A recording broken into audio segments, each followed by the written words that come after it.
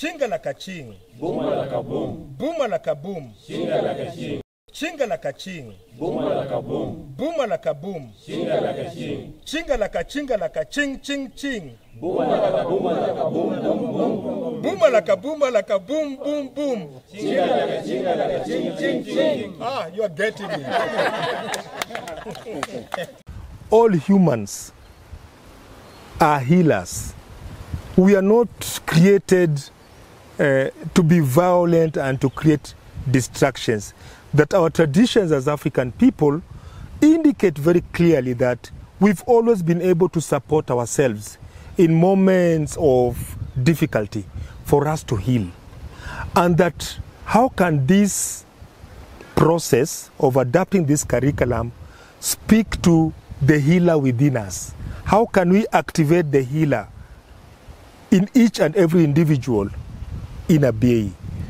And that's why you've seen a lot of storytelling and singing and discussions and group tasks here. And we shall be taking the stories and the images. And those stories and the images as a methodology help us to heal and to break the cycles of violence. And so the adaptation entails translating the concepts into first their mother tongue, Dinka, next to Arabic, where of course most of the people they are going to use, who are going to use the material, will either speak Dinka or Arabic. So it's about understanding, giving the meaning.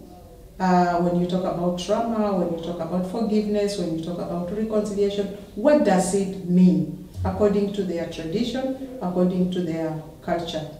How are they going to create space? And we do it practically by then. You realize we've been sitting in circles. That is what we call a safe space. How are they going to create space? How will they hold the space? And how will they transform the space? Yeah, it is important to connect the material in the context of Abyei. It is just because, like especially the paintings, let me talk about the paintings. Like if you paint the issues there in Abyei, the people will know. And then they will also see themselves in the pictures. Yeah, they will see themselves in the pictures, and all the stories that are there, anyone can understand it easily. That is why it is good to connect it with the context of Abyei, because it reflects like the culture in Abyei, and it is very unique a little bit. And the situation in Abyei is also somehow unique with other situations.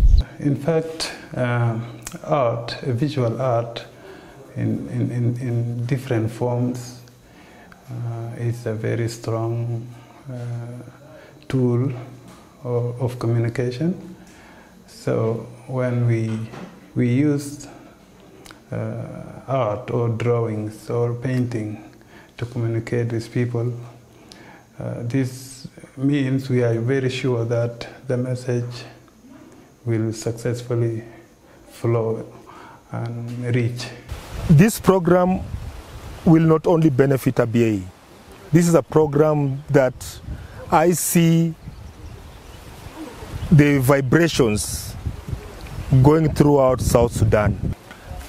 The reason being, when you have a people who aspire to leave an important legacy for the next generation, I see this adaptation process contributing significantly to those conversations. And I believe, on a personal note, that maybe it will not happen during my lifetime, but I do know they are coming. We are setting the foundation. We are like that woman who plants a tree, a mango tree, knowing very well that she will never be alive to eat from the fruits of that tree. Does she stop planting it? No, she plants it because she believes that another generation will sit under its shade, will enjoy those fruits. That's what we are doing. Abyei jor wole changda ne tanyal Abyei panda epanyi changtin onter chobo kawachapa. Abyei panda epanyi changtin ukwale deng harut gam panda. Abyei panda epanyi changtin tanda lagop mogi chintin in wona walan chong eg jamde Kurana banyi ane wona abyei undi dembay bane tanda lagop mogi chintin in wona walan chong eg jamde Kurana banyi ane mena abyei undi kunyam bane. What is happening is very tremendous. First of all, we have like 10 days training. It's divided in two phases. Phase one is taking people through trauma, and then the component actually of trauma is definition, the types, and also we saw the whole cycle like looking into trauma awareness, its definition, its types, and within that one we have component like knowing our identity, relationship, security and safety, and then healing and transformation, and also these were the packages that we gave, which is a complete package of the trauma strategy.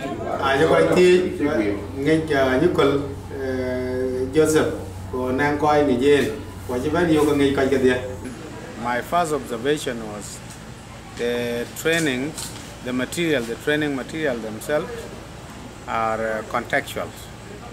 They appeal to the situation of South Sudan, and the pictures that are attached to the writings speak volumes about the situation, and it actually appeals to the life and histories that are happening currently in South Sudan. That's why it catches the attention of the participants, and it really helpful. When I read them first, it touched me, and it tells me, it gives my mind a lot of stories that are happening.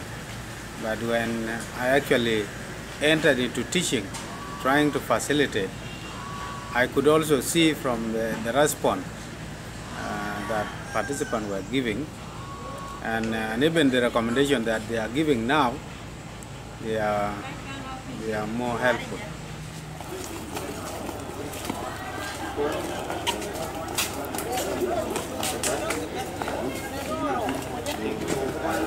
Well, it is really very helpful.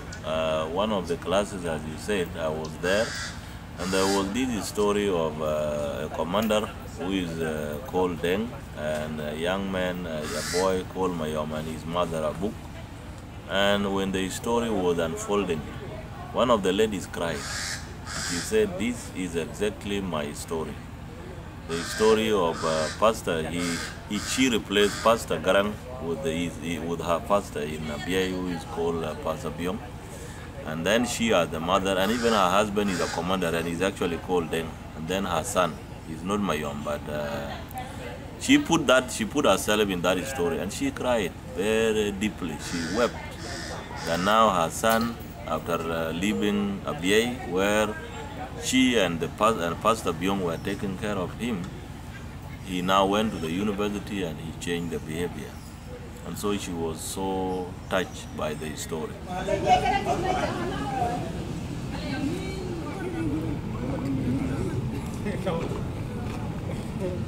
I'm happy because I was not knowing this NGO is working. But it's my first time to hear it, and there's benefit in this NGO, Green Street Network. I appreciate you for what you did. We are people of Abyei. As I'm a youth leader, I'm so happy. And also I'm happy for the teachers that you brought for us, for the struggling that you struggle for we to get what is called theory. And I appreciate you really for you to keep it on, doing this thing for others country, not Abyei, for all South Sudan. You let them know what is called trauma and for how to heal others.